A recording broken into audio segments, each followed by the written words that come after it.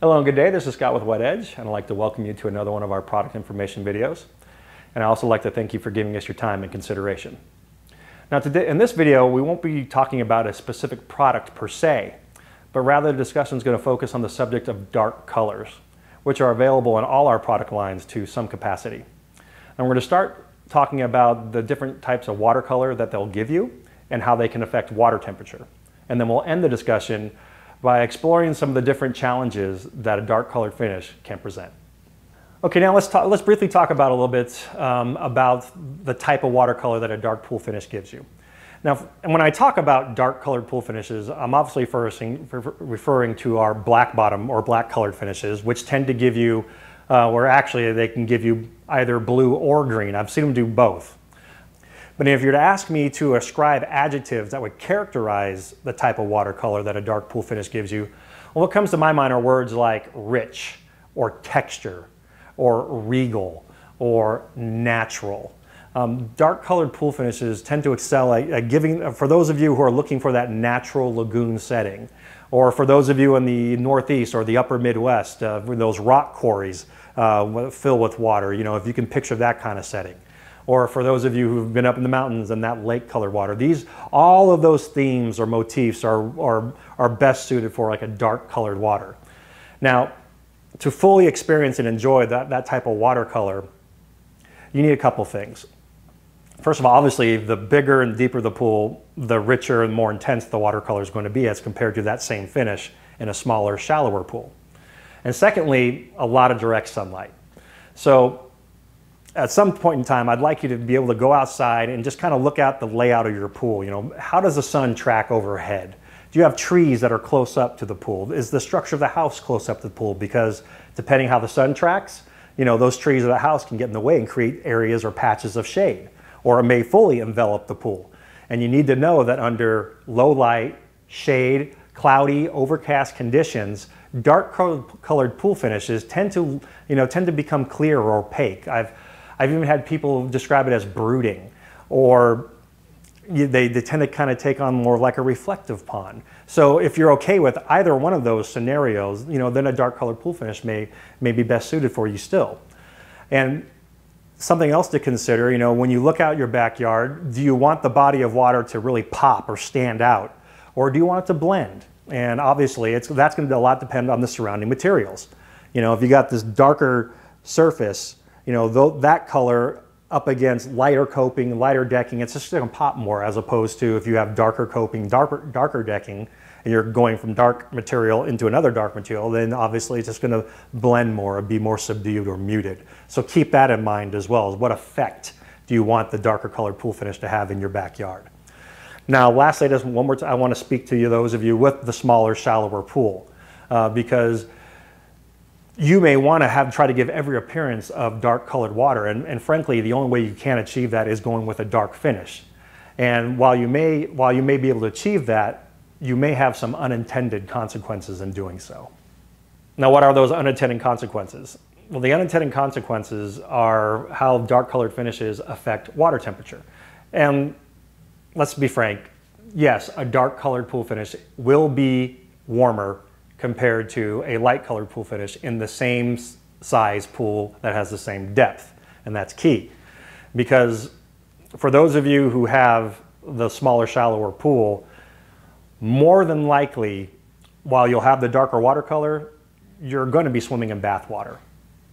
So you need to keep that in mind as far as, do I have a large, deep pool, or do I have a small, shallow pool? Because the effect that the dark finish has on the bigger, deeper pool is not as drastic or dramatic as in the smaller, shallower pool. So, you know, for a big, deeper pool compared to a light colored finish in the same size pool, you might be talking, you know, 3 to 5 degrees. But in that smaller, shallower pool, you could be talking 7, 8, 9, 10 degrees. So, and that can work for you or against you depending on what part of the country you're in. For those of you on a northernmost latitude, where, you know, the swim season is not as long, a darker colored pool finish may extend that swim season by a few weeks or more. But for those of you in the warmer areas of the country, you're just going to need to weigh that.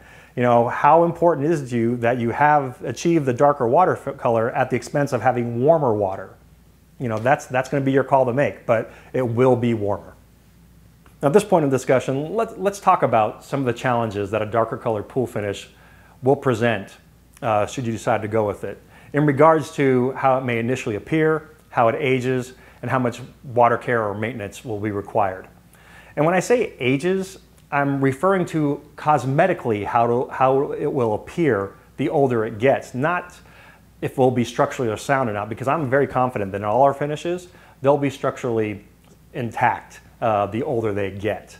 But it's at this point where the type or kind of finish will go a long way in determining just how difficult or challenging your dark colored pool finish will be. Now, it's at this point in the discussion, I'm going to go to the last pages of the book and I'm going to tell you how it ends.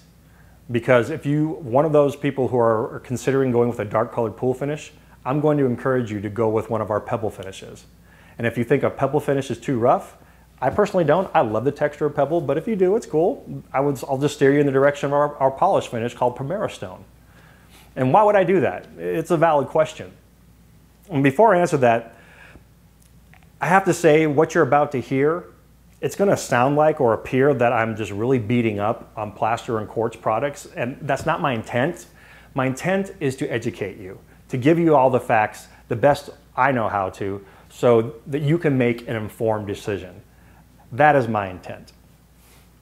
So, but why? Why would I encourage you to go with either our pebble finish or our Primera Stone?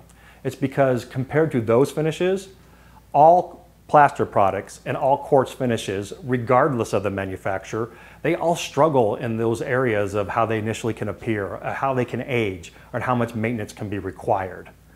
And that's because the amount of cement that's visible on their respective surfaces. Cement is not paint. It does not cure evenly. It models, it swirls, it streaks. It can develop or possess a faux-like finish. And that can be even right after it's been installed. Not always, but sometimes it can. And this is also true if even if you're considering going with a light plaster or a light colored quartz finish. And so at this point, I really want to speak to those of you who are on your second finish, so to speak. Those of, you've had, all you really have experience with is white plaster.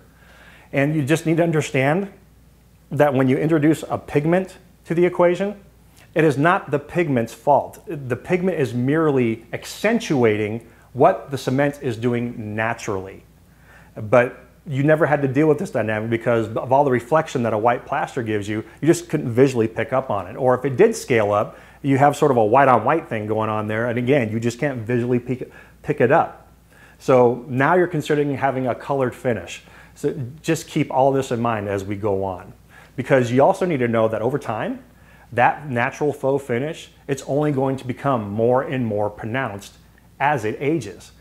Now, how quickly or how rapid this process takes will largely be determined by your water care and your chemistry.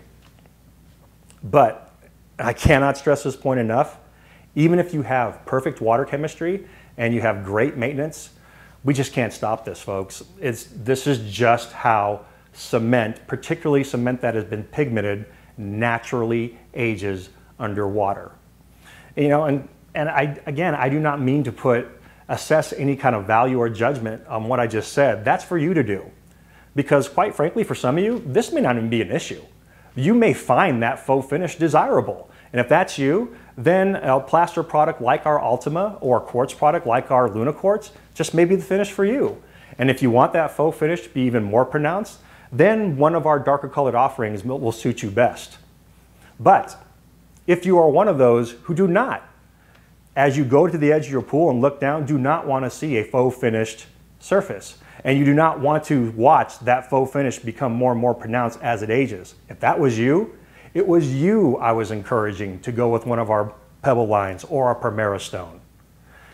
And if you still think a pebble is too rough, the darker colored Primera Stones will be great, but keep this in mind.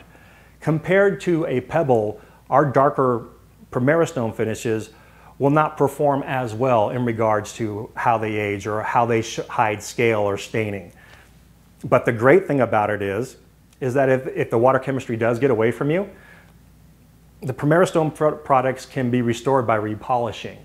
So whether it's a light, a medium, or a dark Primera Stone, you can always keep the feel and the look and keep it always. You'll never have to plaster a Primera Stone pool. So at the end of the day, I can put a scale up of struggles the most to struggles the least and categorize the different finishes. Under struggles the most, that's where I would put plaster and quartz, like our Ultima and Luna. And under struggles the least, that's where I'd put our pearl matrix, our satin matrix, or prism matrix. And Primera Stone I would put somewhere in the middle, but leaning a little bit more towards the pebble finishes. And if I can take that same scale and replace the finishes with the color types, under struggles the most, that's where I would put darker colors. Under struggles the least, I would put lighter colors. And then obviously, medium colors I would put somewhere in the middle.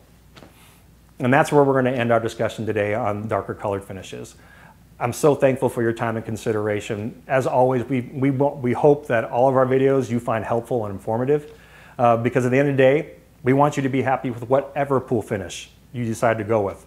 Obviously, we hope it's a wet edge pool finish, but even if it's not, we want you to feel empowered that you've made the right choice because you've been given the right information. Thank you again from all of us at Wet Edge, your pool finish resource.